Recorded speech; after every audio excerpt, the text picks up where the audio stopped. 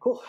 All right. Well, thanks everyone for coming. My name's Phil. I'm an Android developer at Shopify, and yeah, I'm just going to talk today about architecture components. As the title says, I wrote an app that just uses them exclusively. So I'm just going to sort of share the experiences I had, how the pros I found, the gotchas that I found, basically anything I found that I'm going to pass along. So, no matter wherever I am, whether it be on the TTC or out for dinner or just walking down the street, inevitably people are stopping me and asking me this question right here. So I'm just going to set the record straight. So why did I write this app? A couple reasons. One is I wanted to use architecture components, and I wanted to use them in a way that not just sort of retrofitting it into an existing app that sort of piece by piece. I wanted to sort of write an app that was, from the beginning, designed to use architecture components. I also sort of wanted to use them in a real-world situation. So a lot of the tutorials that you'll read and blog posts and stuff, they always kind of have like just a simple little, one sort of screen app or something that looks really cool. But then if you actually, sometimes you go and try to actually use it, and you find like a bunch of issues that don't come up with the situations when you're just using sort of a small little app. So I wanted to see how it worked in a real world situation. And finally is I wanted to do more Kotlin. So this app is written, yeah, it's 100% in Kotlin. So if you like Kotlin, that's great. If not, I'm sorry. So yeah, so just sort of the basics of what I'm going to sort of be talking about. The app I wrote was pretty simple. It's just sort of a reminders app. So, I mean, you basically, you sort of give it, you can set a reminder on your phone. You give it, a time, a date, a recurrence, what you want the reminder to say, and then whenever the reminder triggers, it sends a notification to your phone. So, nothing too exciting, but it's sort of a simple sort of application. And in order to do this. Right, talked about that. In order to do this, I did a few different things. So I used an MVVM architecture using the ViewModels component of the architecture components. I used for all the, I guess, views of the app, so the activities and fragments, are observing LiveData in order to know when to update the UI. And in order for any sort of local persistence, I'm using Room, which, as Eric mentioned, is just sort of an abstraction over the top of SQLite. Just to get an idea, so who here, I'm assuming most of you do, but I guess we all has everyone sort of heard of architecture components and sort of know what they are? Cool. So yeah, so for the most part, I mean, this isn't going to be much of, it's not going to be much of a tutorial. It's going to be more in the sense of going over how I use them, the experience that I found, and sort of how I made them work together. So hopefully it gives you an idea as to sort of what it's like to use them in a real world situation. So just a disclaimer, this is probably the best advice you will ever get, both in Android and in life. But generally speaking, the reason I'm saying this is I'm definitely not an expert when it comes to architecture components. And so I guess definitely not an expert when it comes to architecture components, but I guess as I sort of, I had experience using them in other apps, but for the most part, this whole thing was definitely a learning experience, and a lot of what I learned was from the documentation and some really good samples on, there's a GitHub repo that Google's put out for architecture components, so it gives a lot of good examples on how to use them. So,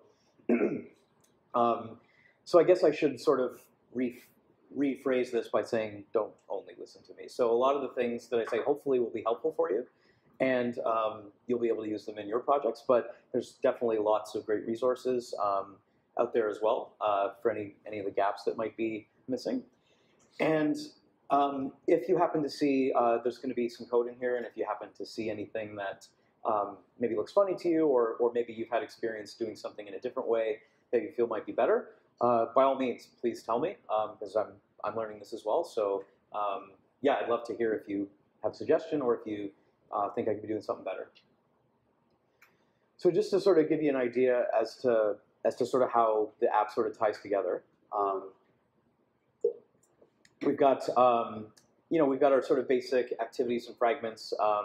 The app is pretty simple. It's just sort of got a list of reminders and a way to sort of add the detail or to create a new reminder.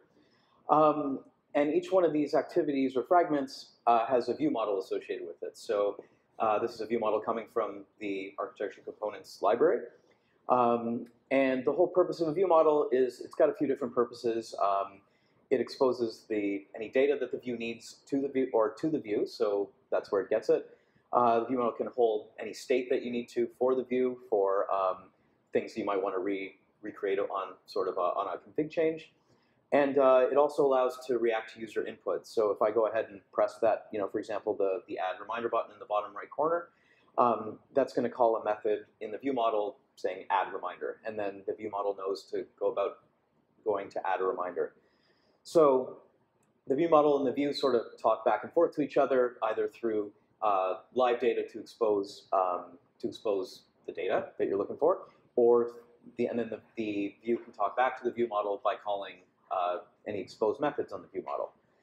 And the view model, in turn, in order to get the data that's looking for, is talking to Room, which is just a sort of an abstraction over SQLite. So you don't have to use the SQLite APIs that have been around since Android 1, or level 1, which I hope no one is still using those. If you are, maybe you should leave. Just kidding. Not really. Anyway. So that's essentially just sort of I guess just an overall sort of view of how this app's going to look. So I'm going to go through sort of each of the components piece by piece that I used. We've got view models, we have Room, and we have LiveData. So starting with view model or with view models, there's an awful lot of code on here, but I'll just kind of go through it piece by piece here. So this is a snippet of the view model that's associated with the main activity. And so the main activity in this case is the list of reminders. So it's all the reminders that you have set that are going to be that are upcoming that you've set.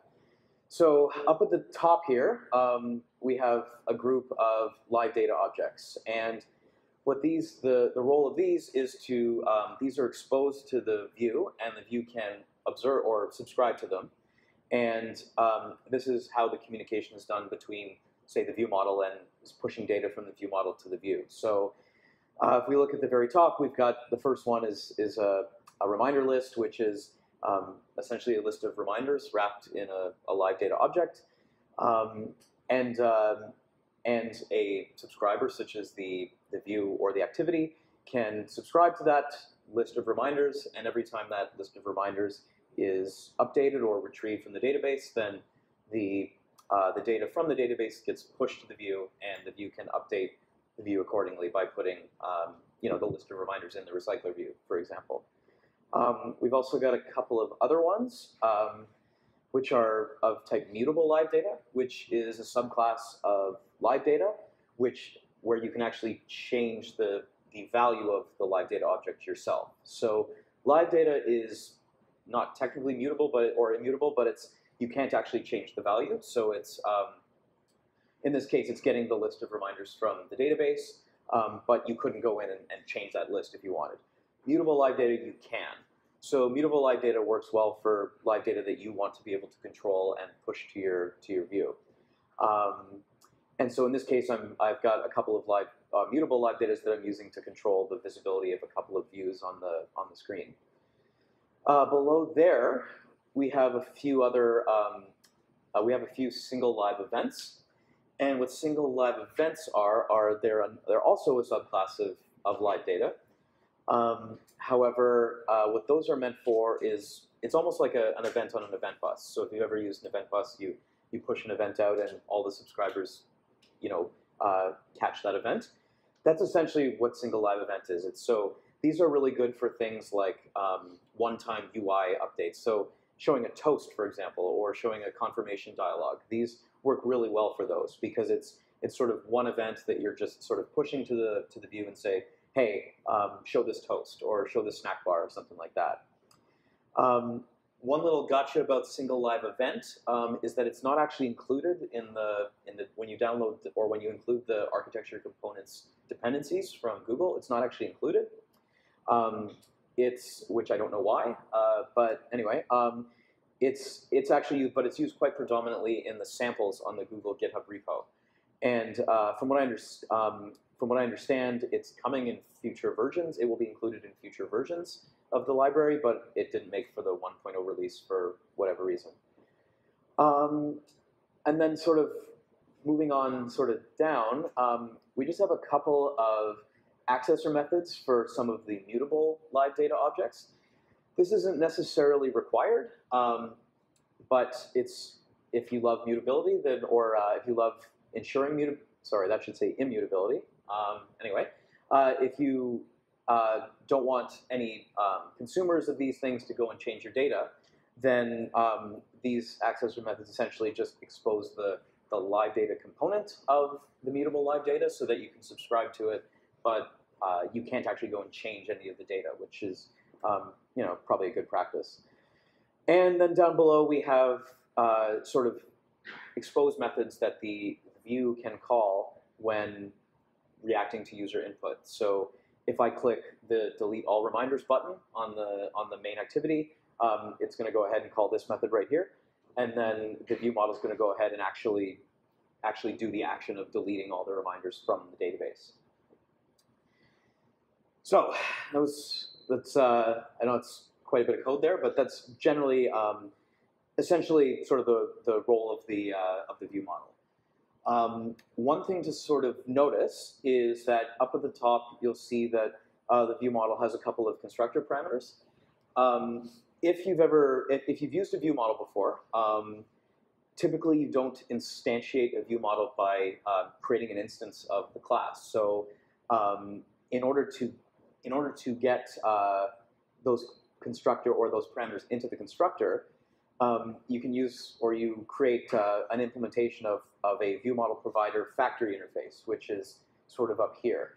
And so what this allows you to do is it allows you to instantiate the view model in using the framework, which is the way you should be instantiating it for a number of reasons. But it also allows you to pass in constructor parameters to the view. So if I guess a comparison is if with fragments, a fragment always has to have an empty constructor, for example. So in order to pass data into the fragment, people came up with the new instance paradigm, where you'd have a sort of a static new instance method and pass your parameters in there when creating the fragment. And so this is a sort of a similar sort of idea. You're creating this is the way to create sort of a view model using, in order to pass in your own parameters in the constructor.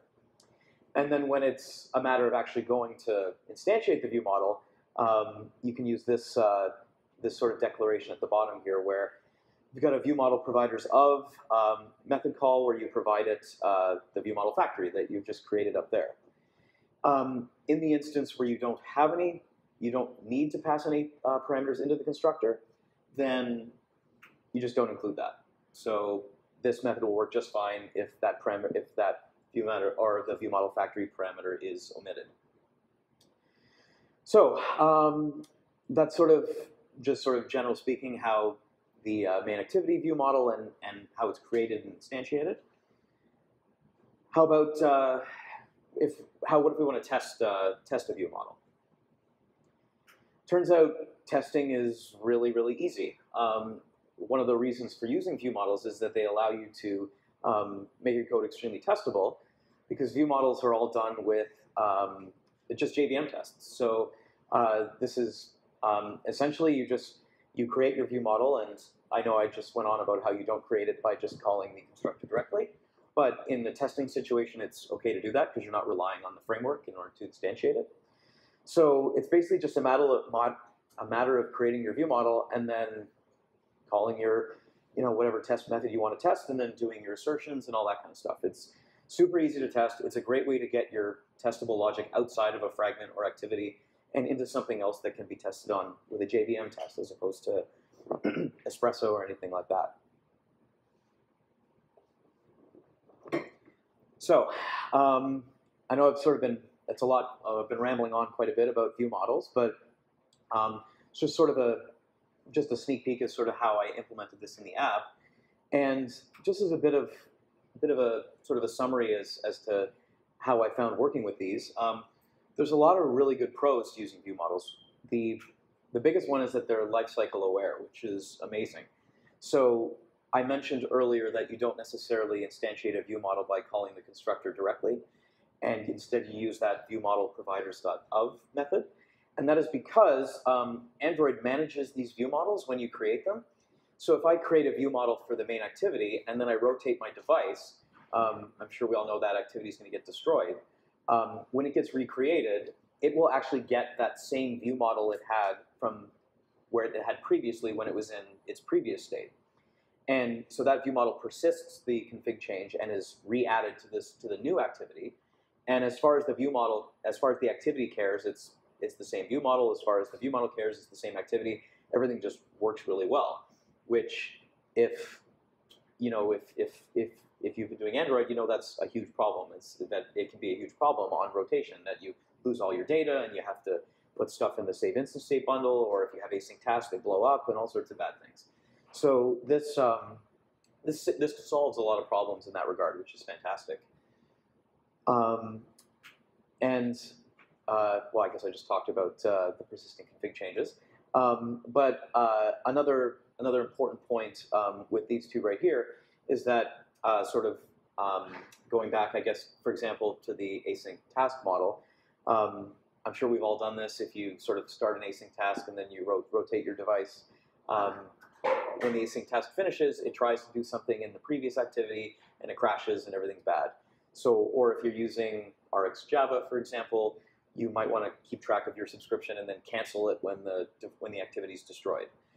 With ViewModels, you don't have to do that, which is really nice. So if the ViewModel triggers a a network call, for example, and then the device is rotated, when the ViewModel, if the app is, let's say you leave the app, for example, then the ViewModel will know that your activity no longer exists, and when the network call is done, it won't try and call any methods on your activity, and so you won't run into that same problem. And as well, sorry, I slipped my mind, but yeah, so it won't try and do that. And as well, if you rotate the device when the network call is finished, it will actually all the data will actually be delivered to your new activity, the one that's been recreated on the rotation. So it's actually, these two features right here are extremely handy because it solves a lot of things that Android developers have been dealing with for a number of years. And finally, it's got really easy JVM tests. It makes testing really easy and really, really handy. Some gotchas, some things to be aware of. These aren't necessarily cons to using ViewModels or any of the other components, but just things to be aware of. As I mentioned, if you need constructor parameters, you want to implement this ViewModel provider factory interface as opposed to instantiating anything correctly. So just something to be aware of when you're using this. But that's really about it. That was the only sort of gotcha that I found when I was using ViewModels in this regard. So on the whole, if you were saying like, hey, should I be using ViewModels?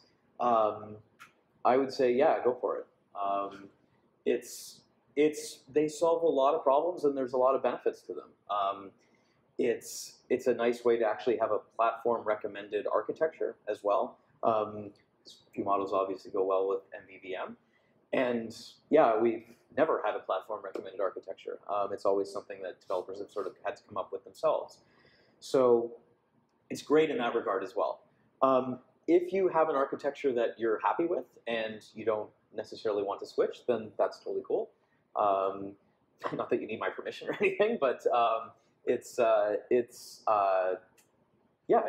mean, your app's not going to stop working if you don't use an MVVM or architecture or ViewModels.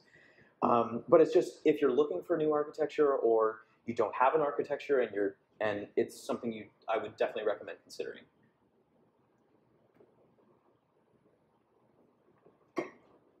So moving on to Room. So Room is going to be used, Room I use for all the data persistence in the app. So whenever you create a reminder, it gets saved to the database. And that's every time you edit one or delete, anything like that, it's all done through Room. So in order to use Room, the first thing I needed to do was create basically a model for a reminder that I'm going to save. It's essentially, it's basically just a model class that I'm sure we're all familiar with just a few extra little things tossed in. In order for it to work with Room, you need to annotate it with this entity annotation and tell it what table you want to store it in the database. You then have your your properties that you use for the reminder. So in my case, I've got title, body, time, recurrence, and some other other little features I needed or other little properties I needed. And excuse me, we also have the ID for the reminder, which is annotated with primary key, which means that that's going to be the primary key for that object in the database. So pretty simple. I mean, it's just basically just a model class with some annotations thrown in. One little thing that if you love immutability, one little thing you may notice is that these are all vars instead of vals, which means that these can be changed. And they're exposing public setters. And this is actually a requirement of Room. So in order for any Room entity that you're going to use, you're going to need to have public getters and setters, which it's not the end of the world. It's just something you have to deal with if you're using Room, but it's just something to be aware of that you got to use that. And so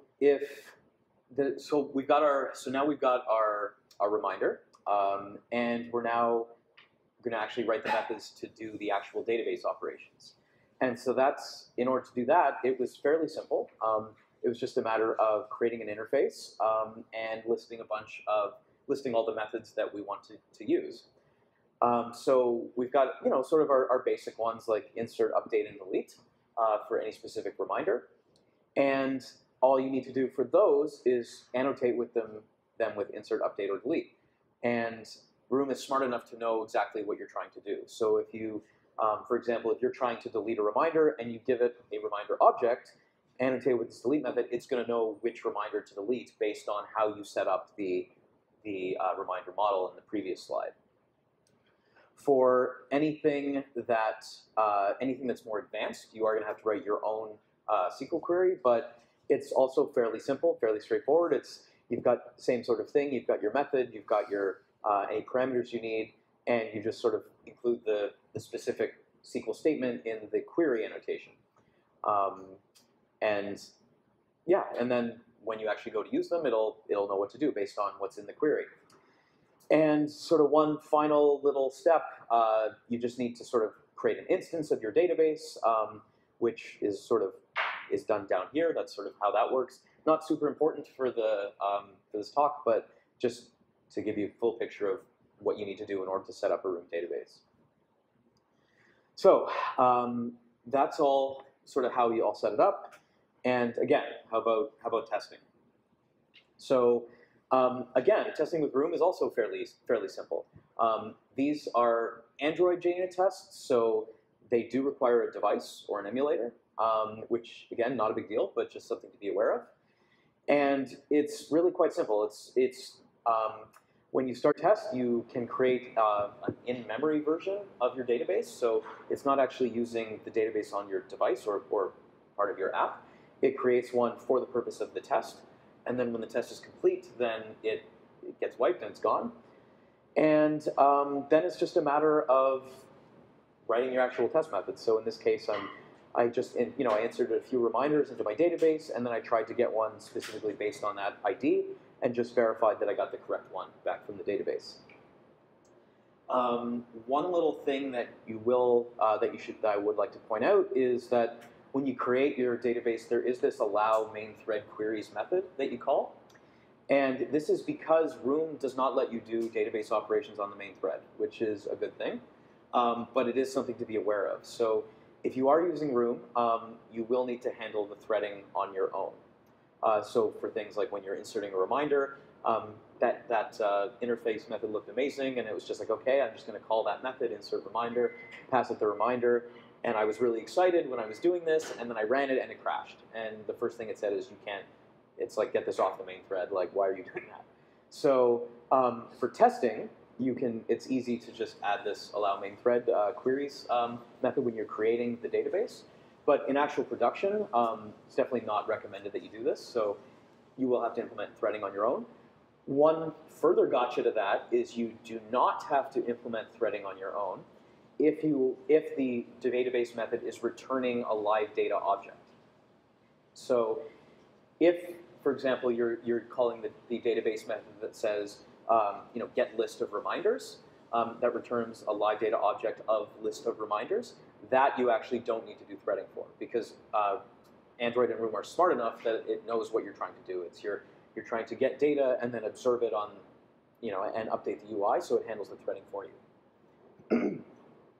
So when dealing with Room, the pros, well, there's no more SQL and no more using the SQL API from level 1, or API level 1, which is just horrendous. No more content values, no more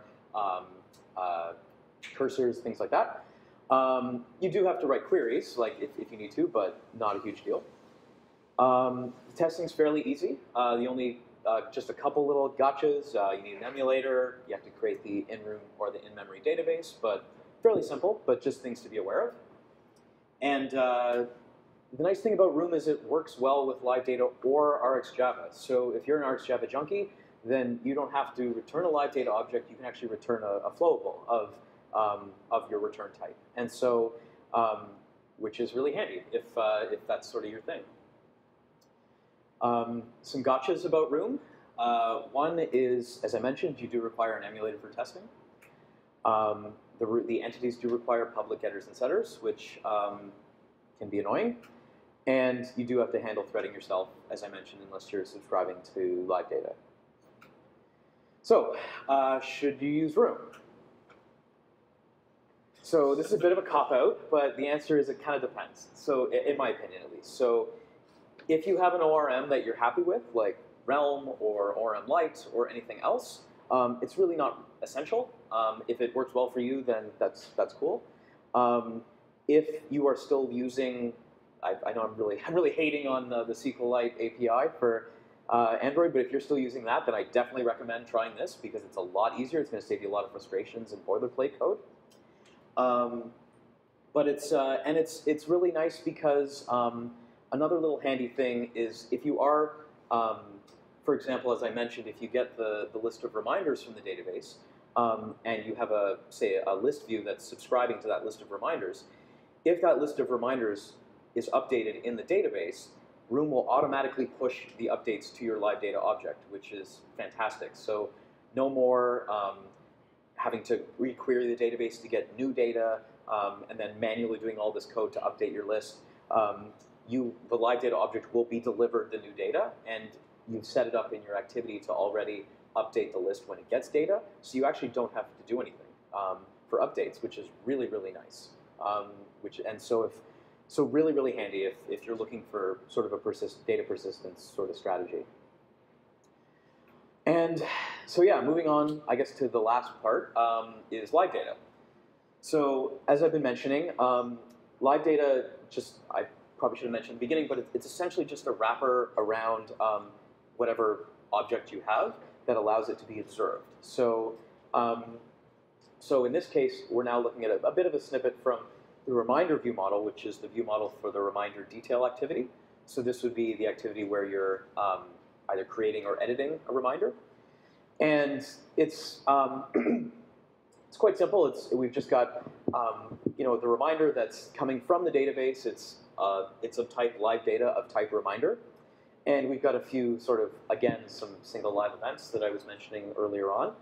But the reminder activity, all it has to do is down here is get a reference to the reminder and call the observe method, provide an observer, and that's really it. So all you're doing is you're basically telling Android that anytime, or the LiveData, that anytime this updates, this method is going to get called, and you're going to do these actions. So in my case, I'm setting the title, setting the body, the time, the date, and any recurrence if the reminder has recurrence. So, and as I mentioned, if this reminder happens to be updated, either in the database or by some other method, this method will automatically get called by the LiveData object, because the LiveData object knows that when it changes, it's got to call all its observers. So really, really handy. You basically are just able to write this code once, and then it's just going to get called anytime the backing data changes, which is super. So if you've been paying attention, obviously you know that testing is coming up next. And testing, turns out, is pretty simple as well. So let's go back to, this was the previous test method that we were looking at from the room tests, which is essentially testing the get reminder by ID call. You'll notice down here that right down here we're actually sort of getting we add some reminders to the database, and then we're trying to find that specific one to make sure the call works. One little thing to be aware of is you'll see that there's this LiveData test util.getValue call. What that does is it actually returns the value of, so what the DAO.getReminderById method will return a LiveData object of type reminder that you would observe to normally. What this does is actually just pulls the data or it pulls the value from that method call right away, so that you don't have to do any sort of observing or anything like that. And once again, in true Google fashion, this is not included in the library for some reason. But again, it's used in the Google samples quite exclusively. And if you Google test LiveData, this is the first thing that comes up. And there's like 5 Stack Overflow posts pointing to the Google samples saying to use this. So just again, something you'll have to import into your project yourself, but just so you're aware it exists, and I'm sure it will make its way into the library at some point, but it's just not quite there yet. So when dealing with LiveData, so the pros, really, really simple to implement. LiveData is just a really simple wrapper around whatever object you happen to have, and you basically just observe it. Oops. The data is automatically updated, or LiveData automatically calls your observers whenever the backing data is changed, which is also really handy. And it's also got a much lower learning curve than RxJava, so it provides similar functionality in terms of observing, but it's a lot simpler to use. It's much more lightweight. You don't get all the baggage that comes with RxJava. Some things to just be aware of. Single live event for one-time updates. As I mentioned a few slides back, any sort of, instead of using a LiveData for events that you just want to be sent once, you can use single live event, which, as I mentioned, is subclass of LiveData. If you're dealing with immutable LiveData, it's probably a good idea to create a getter for them that just exposes the LiveData, so that you can't go ahead and change, so someone maliciously can't go and change your data.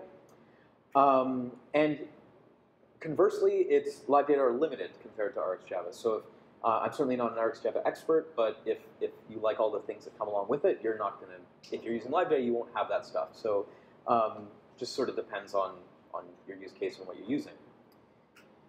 And speaking of RxJava, I mentioned that you can replace LiveData with RxJava. So let's take a look at what that might look like. So we're back to our database interface implementation, where this method, all it's doing is just getting all the reminders in the database that are past a certain time, and you'll notice that it's returning a LiveData object containing a list of reminders. We wanted to do that with RxJava. All we have to do is change the return type, which is really, really cool. You don't have to do anything else. Like, Room understands what you're trying to do, and it will now return the object in a flowable instead of a LiveData. And when it comes to actually subscribing to this, so here we've got, we're subscribing to the LiveData returned by that method call. It's a matter of calling the reminder list, calling the observe method and providing an observer. If we're going to use RxJava for this, we essentially get rid of that observer, and if you've used RxJava, it then becomes the sort of the similar pattern of providing what thread you want to subscribe on, observe on, and providing callbacks for your onNext and onError methods in the subscription. So really, if you sort of start with one and move to the other, it's really simple to switch them over. That's actually how I did this. I wrote everything first using LiveData, and then one by one I replaced certain method calls with RxJava, and it's really, really simple. And the other nice thing about RxJava, if you're using that, is that it can make it a lot easier to handle the threading for you. So this would just sort of be like I guess a naive implementation of any sort of database threading you might need to do. So for example, if we didn't have this insert reminder wrapped in a new thread, then we would get a crash saying like, hey, you can't do this on the main thread. So if you're using RxJava, it's actually quite simple to sort of handle this. So you can sort of create a one-time sort of RxJava operation, and what it will do is it will do this method call, this insert reminder, and you can say that you want to do it on the background thread, you want to observe on the main thread, and then you just call it. And as any consumer of this method, they have no idea what you're doing. They have no idea that it's doing this threading. As far as they're concerned, they're just, I'm inserting a reminder and I'm done. And the nice thing is, if you wanted to have callbacks on when things were completed, you could actually include them in the subscribe block. So if you wanted to be notified on a successful insert, then that's something you could do. So it just gives you a little more functionality, and I would argue, I guess, a little nicer API for certain things, such as threading. Obviously, let's talk about testing. So if we sort of go back to this test reminder list method, with LiveData, obviously we were sort of hampered by having to call this LiveData test util.getValue method. With RxJava, it's actually really, really slick. So it's basically you just sort of do your same sort of data setup, and then you just call the method directly, this getAllReminders, which returns the flowable, and you call this test method, and then you do any sort of assertions that you need to do. And this just comes all out of the box. You don't need to import that LiveData test util.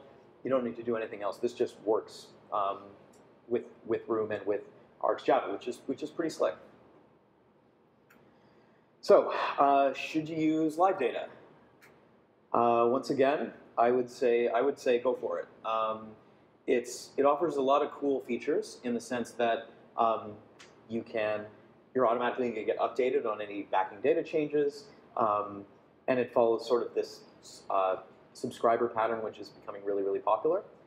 And I found that the nice thing about it too is that you can use both of them side by side. When I say both of them, I mean LiveData and RxJava. So the strategy that I found that worked quite well was that any sort of database operations I was using RxJava for, because it allowed for sort of the simple threading and allowed for, I guess, some extra, or just the functionality of RxJava. But anytime I needed to do anything with data that I controlled that wasn't necessarily from the database, I found myself using LiveData for that because it was just a little simpler and you didn't need all sort of the baggage that came with RxJava, and just sort of really simple and easy to use. So I found in my case that was a good combination and it worked really well for me. So as just sort of a summary on sort of the architecture, my experience with the architecture components in general, it's really nice that we now have a lifecycle aware, officially supported architecture, which is something we've never had. So really, really handy in that regard. The auto-updating of LiveData is really, really, really nice. So it works. The benefit of this really, I really sort of noticed it when I noticed it in my sort of reminder list activity. So you have, I would have my list of reminders. I would go and add a new reminder. And when that new reminder was saved to the database, my list was automatically updated without me having to do anything. And when I went back to the list activity, it was just there, which was amazing because that's something that was always something you'd have to do manually before and add some code for that. And the nice thing about architecture components is you can use them individually if you want. You don't need to have all three, or I guess there's more than just these three that I've talked about, but you don't have to include them all if you don't want to. You can use, if you just want to use room, then go for it. If you just want to use LiveData and nothing else, like, you can.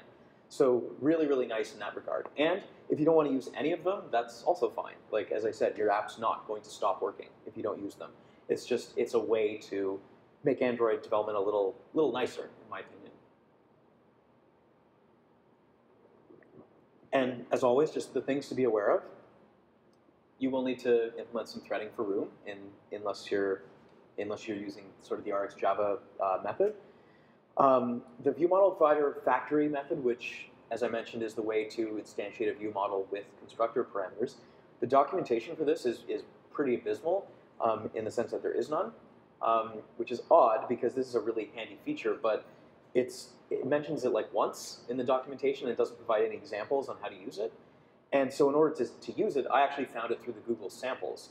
And I've actually ran into a number of other developers who had no idea you could do this. And it's just not publicized very well. And I'm not quite sure why, because it's a really handy feature. And again, single live event and the LiveData test utils are not included. So those are things, if you want to use them, you're just going to have to import them yourself. Not a huge deal, but just something to be aware of. So on the whole, if you were to ask me for a recommendation on whether or not you should use architecture components, I would say, yeah, go for it. I think that I didn't come across anything that would make me not recommend it. So it's definitely not essential. You can certainly do Android development without it, but they solve a lot of sort of nagging problems that we've been dealing with for a number of years, and without really all that many drawbacks. So if I was going to start a new project, if I was refactoring an existing project, definitely something I would use, because I think it's just going to get more popular, and as the library advances, there's just going to be more and more things added to it, and I think, yeah, I think it's just a good way to go. So that was sort of my experience using architecture components. Hope it was helpful. I hope you got some information that you're going to be able to take away. If you want to help with the project, there's the GitHub repo. If you've noticed something I sort of did that you didn't like, or you think I could do better, by all means, tell me or submit a pull request. If you want to rewrite the app, submit a pull request. I'll try not to be super offended, but by all means. And if you want more info, there is a lot of great documentation online about this. I mean, there's hundreds of blog posts and things like that, but generally speaking, the Android documentation for this is quite good. There are some gaps, as I mentioned, with this. They don't talk about the ViewModel factory very much for some reason, but definitely some good info there. And this right here, I can't recommend enough. This is a Google repo or a GitHub repo with a bunch of samples on how to use architecture components. I think there's 5 different repos in there. One is just sort of a basic sample on how to use them. One converts everything to RxJava. One uses Kotlin. It's basically the same project, just redone in a bunch of different ways, which makes it really easy to see the differences between the different approaches. So can't recommend that enough if you're looking for more information on architecture components. And thank you very much. Appreciate it.